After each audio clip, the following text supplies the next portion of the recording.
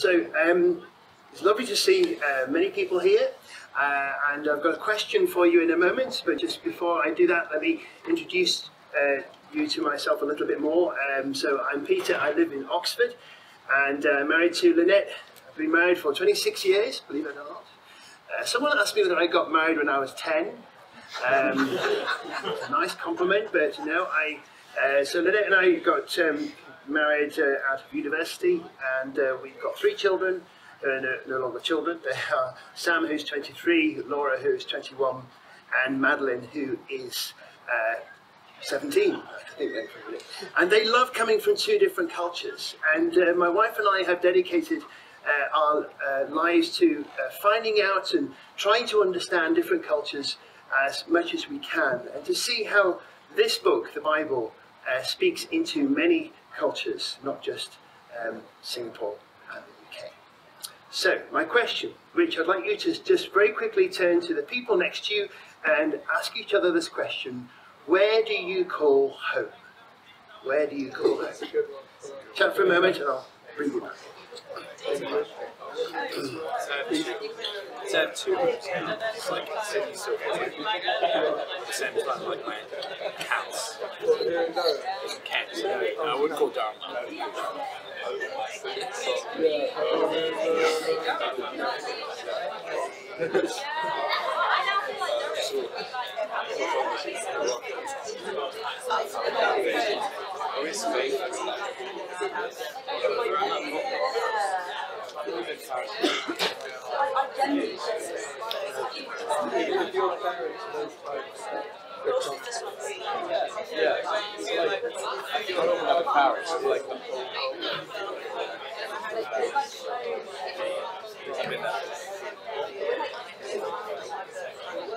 I feel like way more.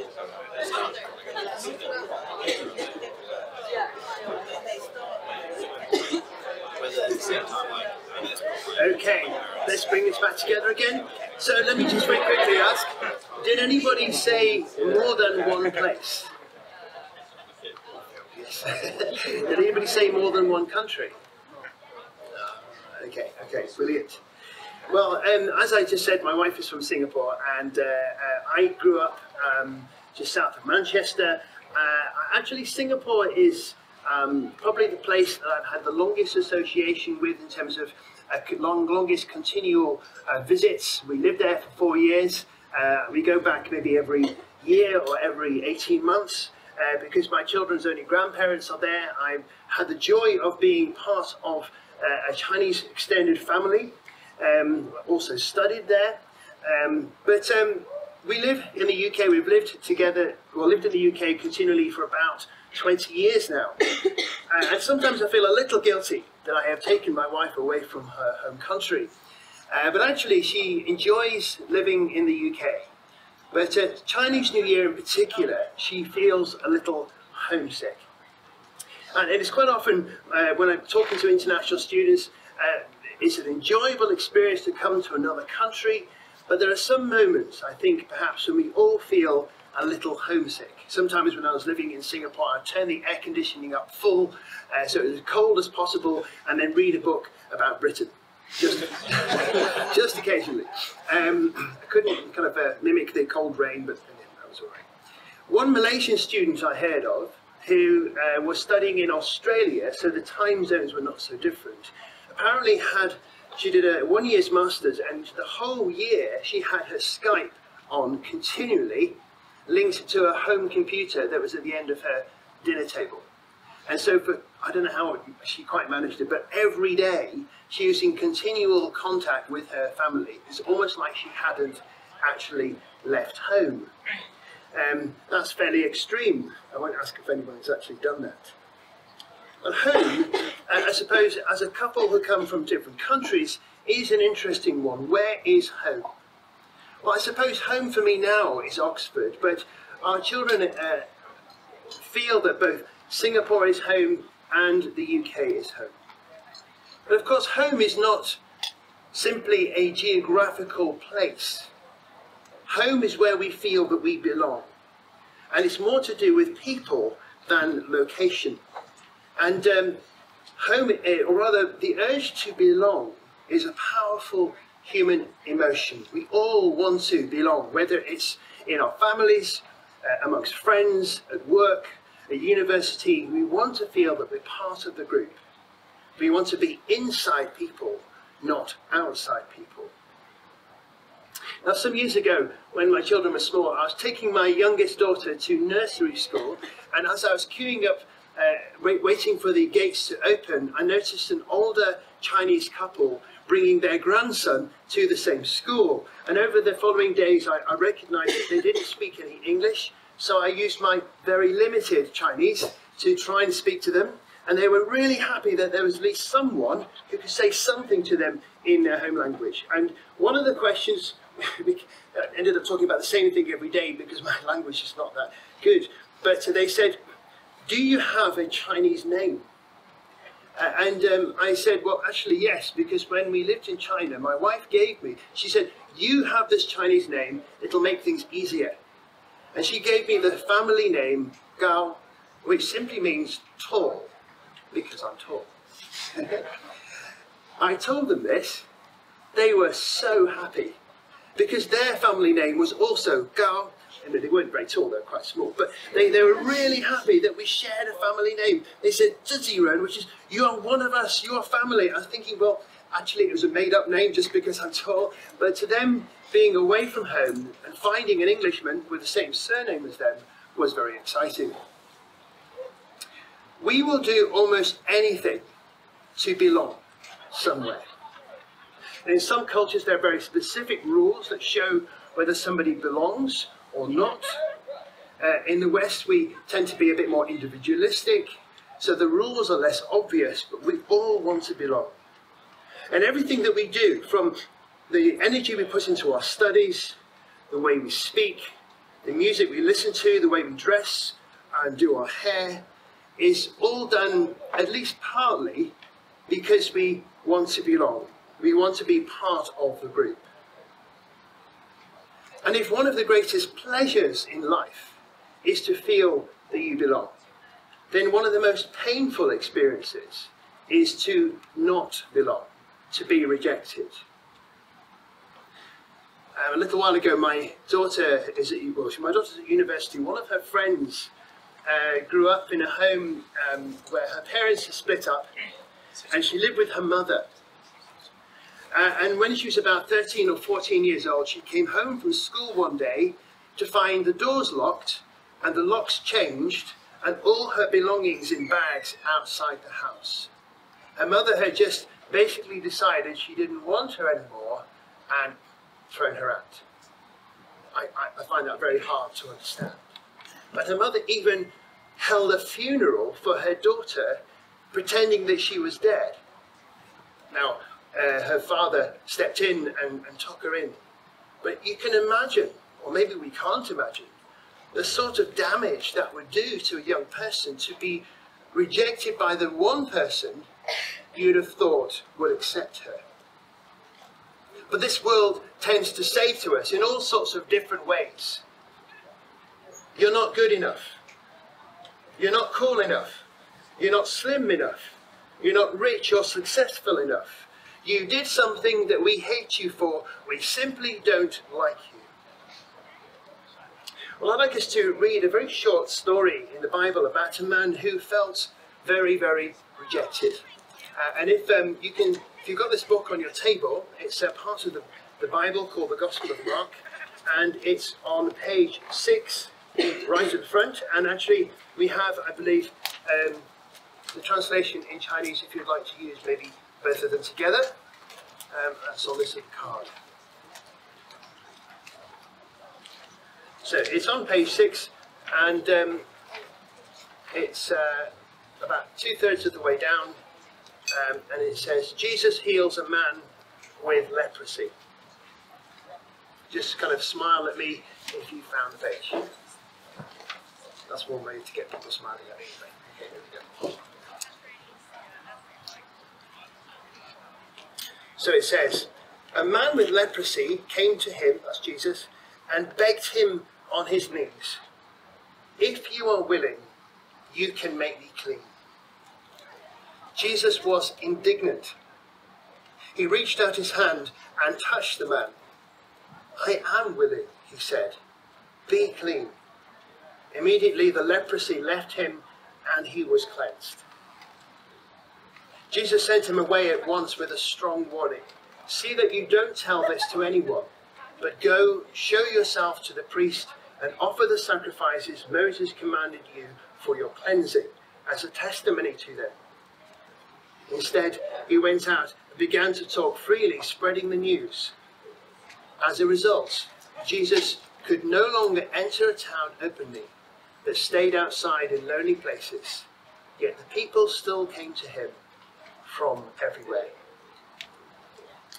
So I love that story. It's a very short one, but it's a really lovely story about a man who didn't belong anymore. Maybe this man once belonged, but now he was completely excluded. We don't know much about him, or we know almost nothing about him. He could have been married, he could have had children, he could have been rich or poor, we just don't know. The only thing that we know about this man was he had a terrible disease, leprosy or something similar. The kind of disease that would have affected his skin, and maybe leprosy destroys the nerve endings and your extremities, so maybe his hands and his face would have been damaged and disfigured. He may have over time become horrible and disgusting to look at. And in the days before modern medicine, there was no cure for leprosy. The only thing that they could do was to prevent it from spreading by excluding this man, removing him from the community. And that meant a terrible, slow death sentence. And one moment he belongs, one moment maybe he's got his family and his friends and his work and a life, and the next moment, just because he's got this disease, he's driven out to live on his own or with people who suffer from the same disease, no longer allowed to kiss his wife, hug his children, no longer able to work or visit his parents or celebrate with his friends. His life is over, and yet he's still alive. And worse than that, he had to warn people that he had this disease. So if you walk near to him, he would have to say, "Keep away from me, I'm dirty." Imagine having to say that to people. And then there was the hatred and the shame. Because diseases like that frighten people. They didn't like it to think it could happen to them. So they thought, well, maybe God is punishing him for doing something very bad. That's why he's suffering so terribly. Keep away. We don't want anything to do with you. This man had no hope. Except one. Jesus. Now Jesus was already becoming quite famous at this point, so much so that he was finding it hard to even get into the towns where he wanted to, because so many people were coming to him. He found it hard to actually be with the people who most needed his help, because he was having a lot of attention. But in verse 40, this man finds Jesus and falls on his knees and says, "If you are willing, you can make me clean." Not you can cure me or you can heal me, but you can make me clean. Now, it's always been interesting to me to see how different cultures regard what it means to be clean very differently. One man, when we were in Athens in Greece on a family holiday, when our children were small, we were going past a shop, and a man came out and made a big fuss of my daughter, who was 3, and pinched her cheek and ruffled her hair, then spat on her head. What do you do as a parent when someone has said, I assume, nice things about your daughter, and then went and spat on her head? But he did it because he was, in trying to be nice, he was risking evil spirits hurting her. And so he was making her unattractive to evil spirits. I'd rather he hadn't, but in his mind, he was protecting her from evil spirits. But to my mind, I wasn't thinking about spirits, I was thinking about bacteria. So you say, thank you, I'll go and wash your hair. In some cultures, food is considered unclean. Some kinds of food, anyway. And in the West, there's a great interest in pure, natural foods because we want to feel clean inside. We used to run weekends away for international students from Birmingham University and to be hosted with British families. And one of the questions or issues that we found was when people want to take a shower. So we had British families saying to us, but the students that we have want to shower at night. I was thinking, yes. but most people have a shower in the morning, don't they? And of course, it comes from what climate, depends on what climate you come from. If you come from this kind of climate, then the place you sweat the most is actually probably in bed. So you want to have a nice shower in the morning to meet people as a clean and fresh person. But if you live in a warm country, you don't want to take the sweat and the dirt from the day into a nice clean bed. It's just two different ways of looking at the same thing. When I was growing up, my parents spent a lot of money and time on house and garden, especially front garden, because nice people, good people, they look after their house. And there were people in the area whose gardens were untidy and their houses weren't painted, and you could tell that people thought they were perhaps not so good people. You see, this is the thing, that to many cultures, perhaps all cultures, clean or unclean is less to do with dirt and bacteria. It seems to be a moral thing. The good people are clean people, and dirty people are bad people. Or at least that's how people instinctively feel. Now, interestingly, Jesus tells us that food can never make us unclean. Nothing that can go into us can make us dirty inside. But he says it's the things that come out of our mouths, the things that we say, our attitudes and actions and even thoughts, those are the things which make us feel dirty inside. And I suppose that's, maybe if you think about it even for a moment, yes, there are sometimes we say things to someone where you instantly regret it and it makes us feel horrible inside. Or we've broken a relationship and that has affected us on the inside. What do we do about that?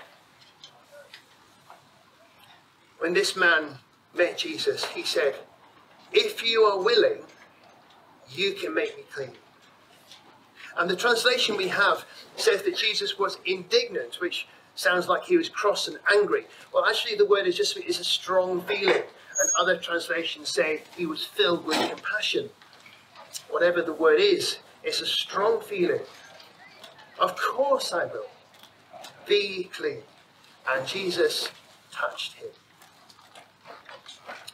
This man probably hadn't been touched in years. Now, Andy, do you play rugby or football or anything? Football. So imagine that Andy's just come in and he's been playing football out on the fields. And I've just had a shower. And Andy says, Peter, I haven't seen you for a long time. And he gives me a big hug. Andy doesn't become clean because I've had a shower. I become dirty because he's been playing football outside. And yet here, Jesus doesn't become dirty by touching this man. It's the man who becomes clean. Jesus has this powerful cleanness. In the Bible it's called holiness, which actually can make us clean. Now in our house we have, in our garage next to our house, we have a freezer, a thing to store food at minus 20 degrees. I'm sure you all know what a freezer is. And one hot summer, one of the children was putting their bicycle away in the garage, and they accidentally knocked the plug and switched the freezer off. We didn't notice for 2 weeks. And then one day I went into the garage and I instantly knew something was wrong. I wasn't sure quite what was wrong. And then I looked over at the freezer and it looked normal, just a white box. Then I noticed the plug.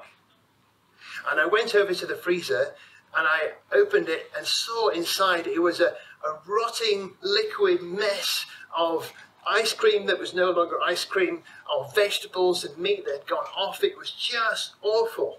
So I did what any man would do in my position.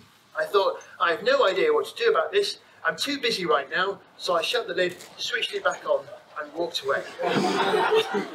and left it for a very long time. Please don't ask me how long. You see, I think we're just like that. We want to be good people. We hope that we're good people. On the outside, everything seems normal and nice. But we don't want to look too deeply on the inside, because if we do, we might find something there that if we do find something, we have no idea what to do about it. And it might just be too much to deal with. So we keep the lid shut and walk away. Jesus said, I am willing, be clean. Now, as I said, Jesus had problems with so many people coming up to him at this point. He often found it hard to meet the people that he really needed to meet. But there's another reason for Jesus wanting this man to keep his healing secret. And that was because the man needed to come back into the community the correct way. According to Jewish custom, he needed to show himself to a priest. The priest could check him, give him a certificate of that he was definitely healed, and then he could officially come back into the community. There was a ritual and a sacrifice to perform, an animal to give thanks to God for his healing. Now, you know from the story that the ritual and the sacrifice did not make him clean. It was Jesus who made him clean already. Now, as I said, I think it may have been yesterday or the day before, that in many cultures around the world, there's a common idea about sacrifice. People sacrifice many things. They maybe make an animal sacrifice, or offer food, or incense, or money, or they may do certain things, or perform rituals in order to hopefully be accepted by the God or gods that people worship. But the Bible makes it very clear that there's only one sacrifice that can ever truly make us clean on the inside. There's only one sacrifice that can look inside the freezer of your life and my life and deal with all the stuff inside. And that is not a sacrifice that you and I can make, because it's already been made for us. The sacrifice of Jesus himself through his death on the cross. You see, to most people in the world, God is a stranger. And this is why he feels far away, because there are things in our lives which are not right. But most of the time we have no idea what to do about it. When I go to visit my Korean friends, like in many cultures, I must take my shoes off at the door. I must. I'm sure it's true of many cultures here. It doesn't matter how clean I think my shoes are. It doesn't matter if I have just bought those shoes, the labels are still on, and I've just walked from the car. I absolutely cannot go into my Korean friend's house wearing my outdoor shoes. If I try to, it's a bit like saying, well, my shoes are clean enough for your house, suggesting that their house isn't quite that clean. It would be quite insulting. If I want to go to my friend's house and have dinner with his family and enjoy his company, I must remove my shoes. But I must also accept the slippers, the clean indoor slippers that they give me. They're never big enough, but that's another matter. Now, for me, this has always been a helpful picture. God calls us not to be outside people, but to be inside people, to be DICCU, to be one of us, to be in his family forever. He invites us into his home, if you like, into his family. But we cannot come into God's family if we are still relying on our own goodness.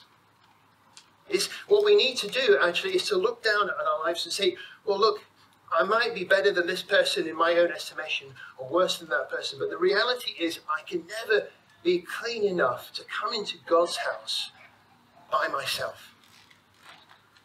But the good news is that if I'm willing to take off my shoes, that is to say, stop relying on my own goodness, I can then accept the free gift, which is the life of Jesus, which he gave for me freely on the cross, because his life is perfect. And by following Jesus, by stepping into his shoes, I can then come in and God will treat me as his son or his daughter. And then I'll be part of his family and belong in his family forever. So I want to ask you, where do you and I belong? Where do we call home? Now, life doesn't stand still, so probably throughout your careers you will call many different places home. In this country, in many other countries around the world probably. But where will you call truly home? Where will your heart be at home? Will your heart be at home with God? Is he your Father? Because he is inviting you now to come in. Are you standing on the doorstep wanting to come in? And if that's you today, thinking, I want to be in a relationship with God, but I'm just not quite sure if I'm good enough. Well, the good news is that we'll never be good enough, but Jesus is. So all we need to do is to accept his sacrifice on the cross and decide to follow him. So where are you standing today? On the doorstep? Far away? Or are you going to come in? I look forward to your questions. Thank you very much for listening. I don't know.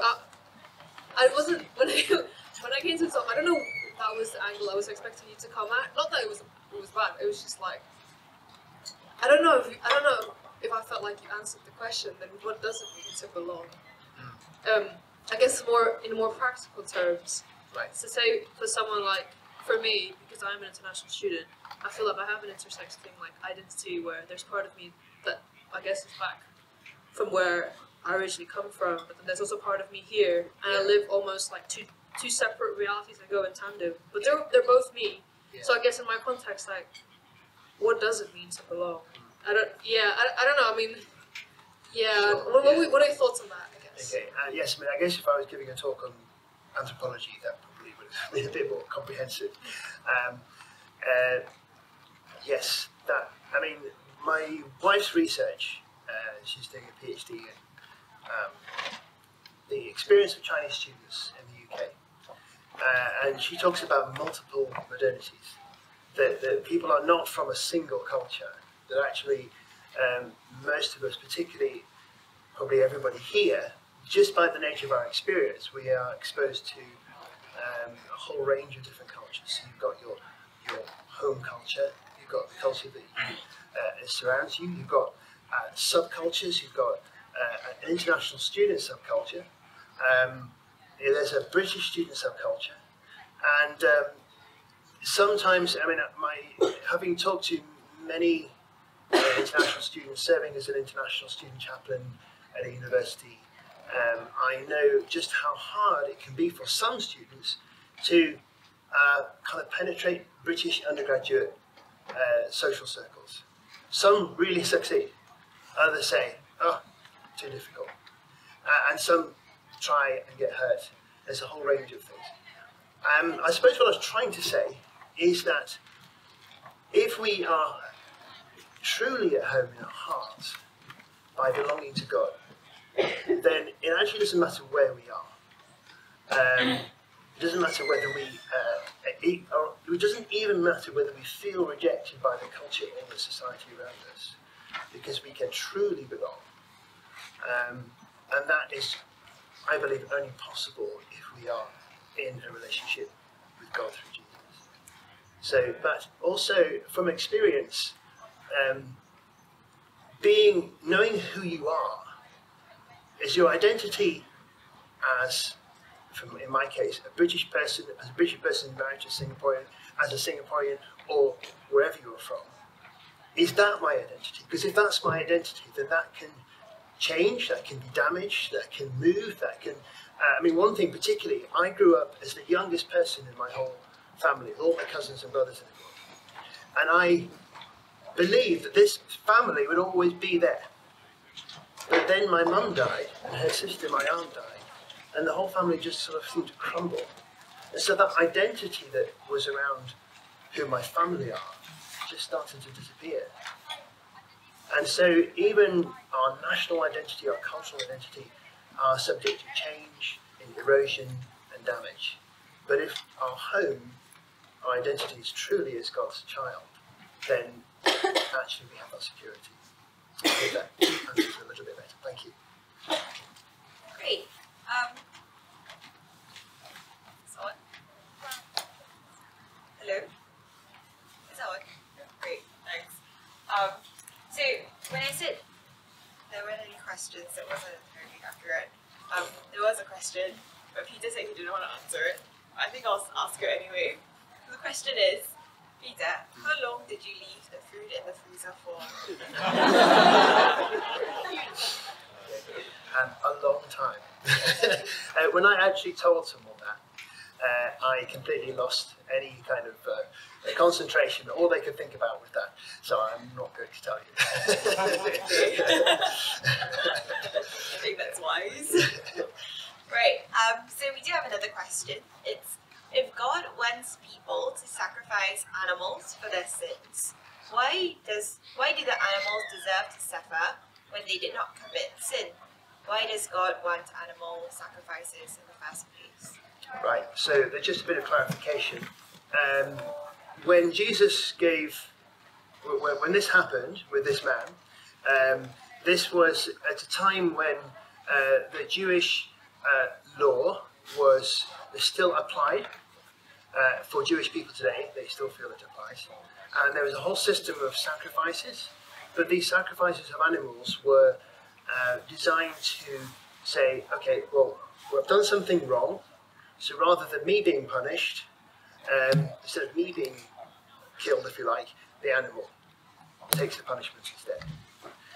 But after Jesus, that stopped in the Christian understanding, because Jesus himself became that sacrifice.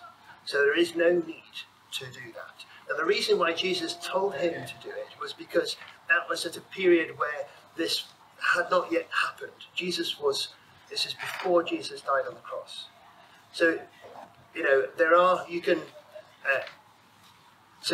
that's why Christians don't sacrifice animals, because we think, well, that's not needed, because Jesus sacrificed himself. But I can understand that nobody wants animals to die. But I'm not a vegetarian. Maybe if you are a vegetarian or vegan, maybe you think that's a particularly offensive thing. But in the Bible, it's used as a picture for the ultimate sacrifice, which is Jesus. I'm not sure one thing I haven't really answered is, isn't it cruel to animals? Well, I'm not sure I can answer that question, because that's partly an understanding of what animals do and their consciousness and so forth, which is a bit beyond my ability to answer. All right. Great, thank you. That was really helpful. Right, so any questions from the floor? Yeah.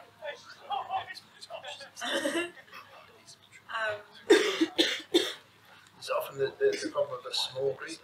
It's sometimes with a bigger group it feels a little bit less personal, so it's easy to do. But please don't worry, I won't be offended if you have a question. Or if you want to ask questions of the people on your table, and then.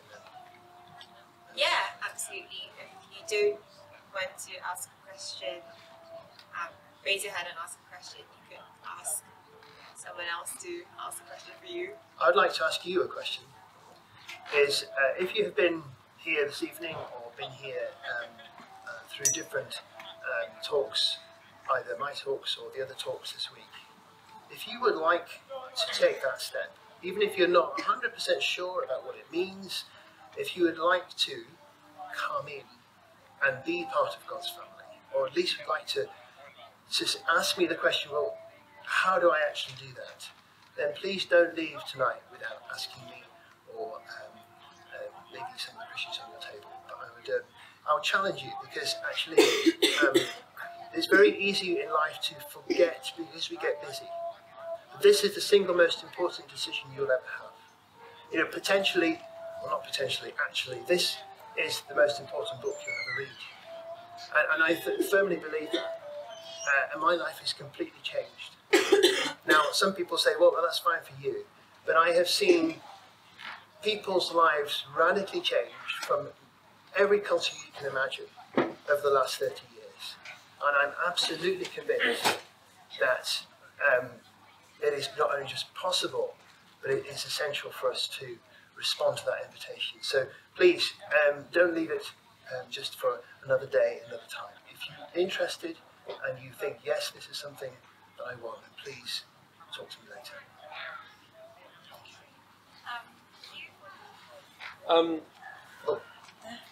This is a question about, so in this passage, Jesus does something amazing. We might call it a miracle. Yeah. What makes you or Christians so convinced that this isn't a Darren Brown illusion, or a kind of slowly it's been mythologized over time and it didn't really happen? Or so what gives you confidence that these amazing things really literally happened and weren't either blown out of proportion or were just somehow tricks or deceptions? Right. Thank you, that's great. Yeah, well, first of all, I think this often comes from in the West, we tend to sort of let me explain it like this. In Western thinking, traditionally, I think this mainly comes from Greek thinking, that the world is divided into two spheres. There's the physical realm that we can touch, taste, feel, measure, investigate scientifically, and then there is the spiritual realm, which is, well, God and everything else. And in Western thinking, as a habit, we don't tend to think that these two touch very much. And if they do, it's called a miracle, and we go, wow. And in fact, actually, a long time ago, when I was in my late teens, I simply just didn't believe that one existed at all. I simply believed the physical universe existed. But I've come to realise that actually most of the world doesn't think like that. Most of the world sees that the physical and the spiritual world are together, that you can't really separate them. So, for example, if someone crashes their car, yes, that may be because they were driving too fast and the roads were wet and maybe he had too much to drink. But there may be other reasons as well. And so the physical or the empirical reason for something and the spiritual reason for something are not exclusive. So when we look at the Bible, we kind of go, well, people are not healed like that. Then that is actually often a Western assumption that the physical and spiritual world don't meet. But also, miracles happen today. And if you want to know why I believe that, you can talk to me later. But it is not just something that happened a long time ago. Miracles happen today. And the other thing to say is that the Bible's pretty consistent. You see, if you're going to believe in a God who is over the universe, then it's entirely possible that God can heal someone. In fact, actually, it would be a bit ridiculous to suggest that God can't or doesn't. So we ought to be looking in the Bible. If Jesus is God, then he should be able to do those things. I hope that helps. Do you want to come back to that? It's sort of hanging on the edge for me, saying that miracles do happen today, but speak to me later. Could you whet my appetite on that? Okay.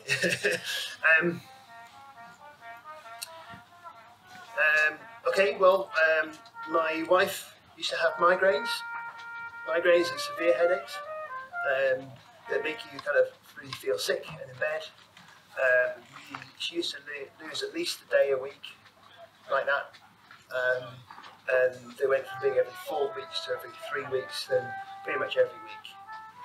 Even with medication, she would feel like that. It always brought on by stress, lack of sleep, and irregular meal times. Then her sister went into hospital. She had to drop everything and rush to Singapore overnight. So, lack of sleep, stress, irregular meal times. And she just went into her room very quietly and said to God, I can't cope with migraines as well. Can you please take me away?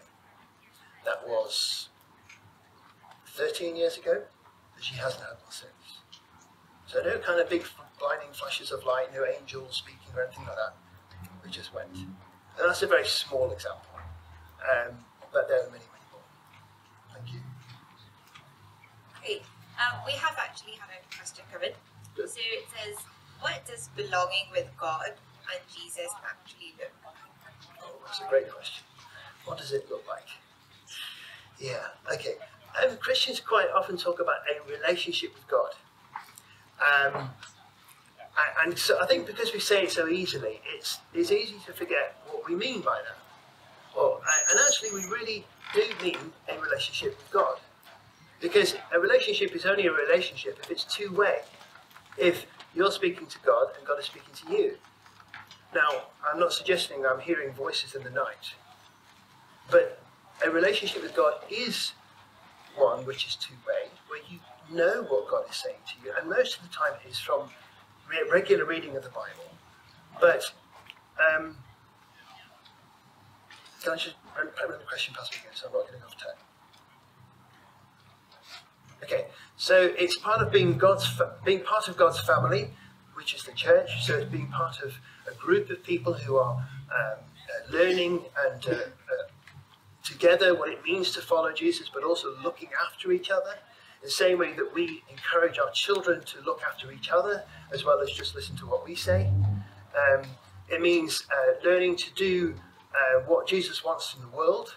So actually being good to people outside the church. And it's about drawing closer to God in a loving relationship every day. Let me just read out this verse to you, which this was written by Peter, who was one of the people who saw Jesus rise from the dead. Not just once, but over a period of weeks. And he writes to people like you and me who have not seen Jesus rise from the dead. And he said,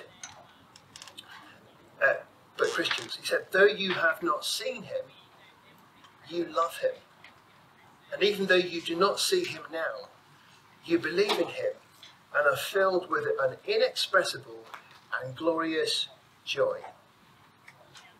So, what a relationship with God looks like is you can't see him. Nevertheless, it's a real, tangible relationship which is filled with joy. A joy that doesn't come from having money or status, but a joy that comes from belonging to God.